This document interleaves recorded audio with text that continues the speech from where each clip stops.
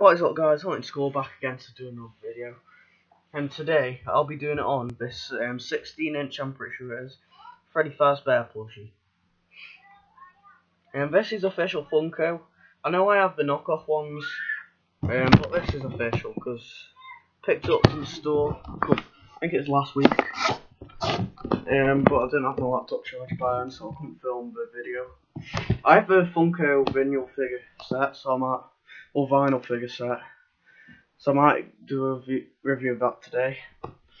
So I have the posters up and everything still. I will expand on the shelves. So here he is. The fabric is really nice on this. I'm actually doing a comparison with Freddy up here, the mini one, or a knockoff one, but I like this one still. He's great quality. Yeah. This one looks more accurate to game though. The hat's better. The bow tie's better, but I'm not going to go at this. I like him still. The nose is fabric. That's plastic. The eyes are different. That's fabric. This one's got like plastic things under it. Yeah, because you can't squeeze these. You can on that. The eyebrows are better. Well, the eyebrows are like this. I've seen really bad versions of this knockoff one. The eyebrows are I can't even tell you how bad the eyebrows are on him. But I got one of the better ones. So the colouring is all really nice and beautiful. This is tag. 5 Nights at Freddy's collectible plush. Funko. I don't get why it's 14+ age. This is cute. I think children should have this as well. It's not like he's one of it. He's got sharp teeth like a Nightmare animatronics. So, show the back of the tag.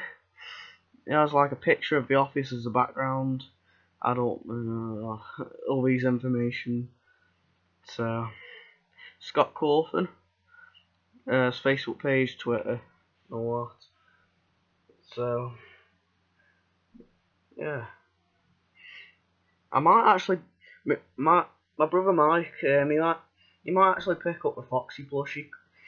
The Foxy wasn't in stock when we went because we only have like three of those vinyl figure sets, those mini ones, and they have this I brought him. It's 30 quid at Forbidden Planet, and those were 15 each. So I'll just show you the pictures of it. Here's the figures. I'm getting this set next time.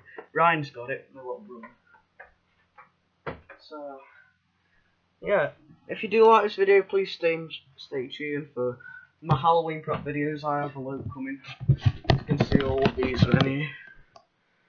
That's not my bad boy doing this. Yeah, I got the DJ skeleton out. He has new batteries anyway, it's better. Let's bring them out there, just want to show you the rest. That's if they don't fall out. Oh, bad news actually, guys. This Sainsbury's Halloween mummy, his speaker died. Because when I got him out of office, the speaker died. And one of these skateboard skeletons, the speaker broke on him, so at least I might just re-upload that video from last year. But I'm just doing re-reviews this year of my Halloween props because but I think I could do them better. I might not do a re-review of my Phantom Face Ripper, but it just depends. I'm just keeping reviews to around the time, because that's my old one. I still do like my old one. But there's actually, this is nothing to do with video, guys. There's actually a problem with these. You know why a face sticks on these and you hear the clicking sound? Because the face actually imprints on this eye.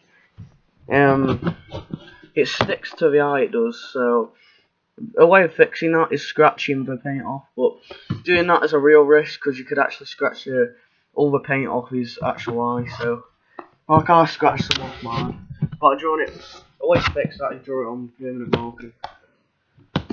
So please like these videos, stay tuned for my videos comment and subscribe, and yeah, peace out.